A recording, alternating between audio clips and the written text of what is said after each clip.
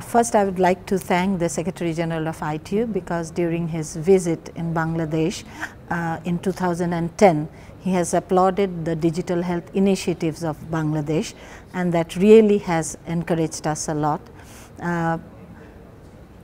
Again, ITU, by arranging this conference, has let us know that there are so many wonderful and amazing things happening in different parts of the world. And the subject of the conference, there were diverse subjects of the conference, how technology will transform the health sector, funding modules for digital health, and how innovation can help us tackle the health sector's different challenges.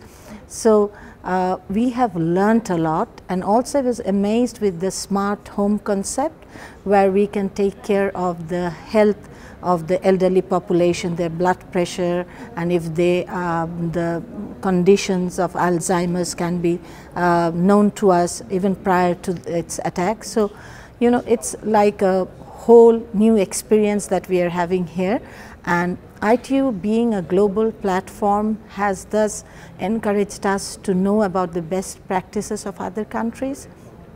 And at the same time, we have learned from the lessons learned from different countries. So we will not be repeating the mistakes that other countries have. And through this global conference and initiatives that ITU takes every year, actually we thus become a strong global partner.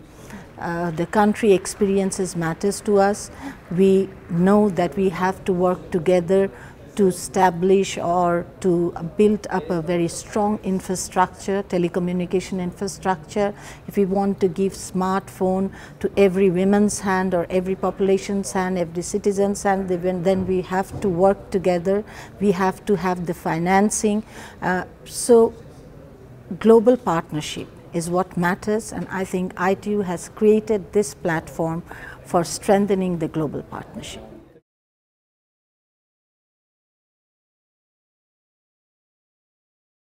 There are actually many issues that touched me, like how we can take these digital health initiatives at the doorstep of the hard to reach population. The last mile solution is very important for specifically for Bangladesh.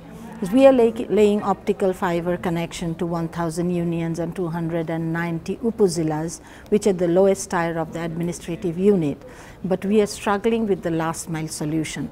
So their ideas about the last mile solution will be really helpful for us.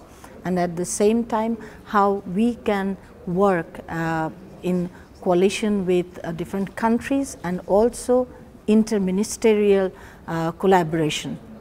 These are the things that have interested me.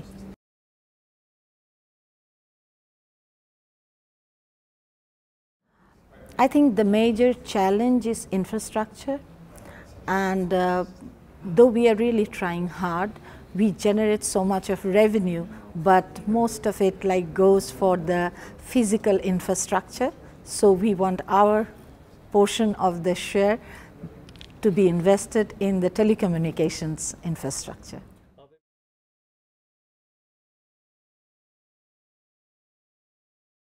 Amongst the population of 160 million, 130 million are mobile phone users.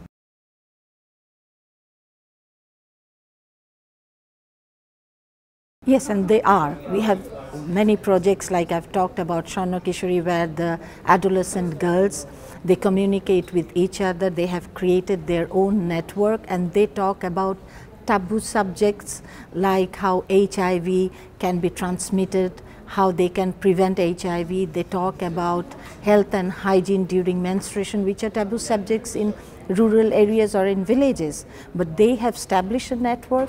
They are networking with the local administration, with police stations, with NGOs. So they are doing a tremendous job, and also we have 24-hour health surveys. We have linked numbers with the district hospitals, and also now we are trying to link each and every hospital with these helplines. So we are doing quite a lot in this sector. We are also trying to include the people living in different slum areas. We are also working to include the well-being and the healthy living practices of the slum dwellers by introducing digital healthcare there also. So we are just empowering them with a computer, with a laptop, with a mobile phone.